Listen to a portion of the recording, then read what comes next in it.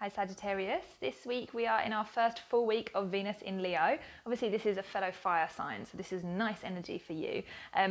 Venus in Leo is a time where we are going to be feeling more fun. We want more play in our lives, we want more creativity, more sparkle, more magic, more excitement. And if this is in a relationship, then this is going to be like, okay, I need to connect in a way that is like fireworks and explosions. That it's not going to be enough for me to just kind of, get up and go to work and then that's it.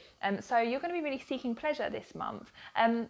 In particular, this week we have got 3 Mars transits that are going to kind of help you along with that.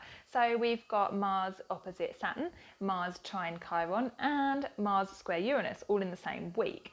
What this is basically doing is it is giving you more drive, more power towards something. This might be to connect with somebody. This might be to go out and seek somebody. This might be to beautify yourself in some way. It might be that you are suddenly like motivated in a different direction and you're like, do you know what? I've got something new to do now, something new to focus on. Whatever it is, try and ride the wave because it can be very powerful.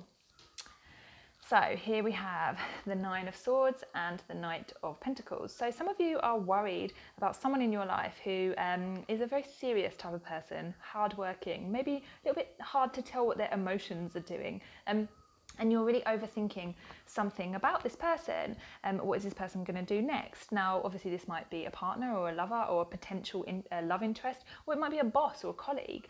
But this is telling you that actually at the moment, you are making it worse for yourself by worrying and worrying and worrying. And actually what you really need to do is just take a little bit of space so that you can think about it, focus on yourself, kind of recenter yourself, and then go back to it and see how you feel then.